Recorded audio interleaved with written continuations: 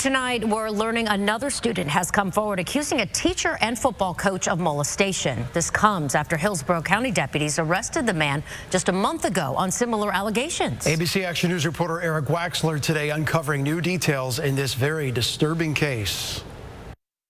Investigators in Hillsborough County say Matthew Hike abused his power as an assistant football coach at Bloomingdale High School and molested one of his players there more than 50 times. They say it happened between 2017 and 2022. The victim came forward after hearing reports of Hike's arrest for molesting another student at another school. It's sad. It's sad that it went on for so long, that nobody noticed or that this victim did not feel comfortable enough to come forward.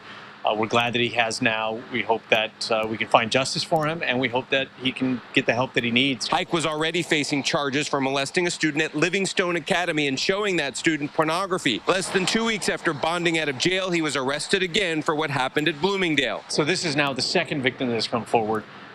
We still have that fear. There's even more victims out there. So if there are, we are putting the call out. Please come forward. Livingston Academy, where Hike taught, tells ABC Action News the school is fully cooperating with law enforcement. They say they do not cover up abuse and have zero tolerance for it. The Hillsborough County School District says that Hike was fired as an assistant coach after his first arrest. They also sent us a statement saying they are disturbed by the allegations and appreciate the bravery of the student involved for coming forward. Hike had passed all his background checks before he was hired for the coaching position. In Valrico, Eric Waxler, ABC Action News.